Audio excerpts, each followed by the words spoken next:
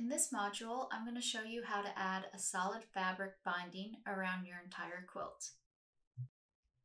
In my opinion, nothing makes a quilt complete like the binding, and that's also true for a digital quilt.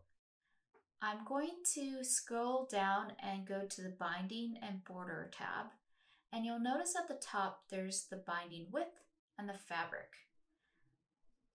So that it's more emphasized, I'm going to set this for a 1/2 inch binding. And you can see here that it's using fabric link A, which is the background fabric. So it's very slim, but you can see it here. And you'll also note that the width and the height has been updated to account for the binding. And I'm going to preview it with fabric link D. I really like this. I like here how that really pops. I can try C, which is gray, doesn't really show up. Fabric link B also kind of just doesn't bind it all together. And so I'm going to go back to fabric link D, and here's my quilt.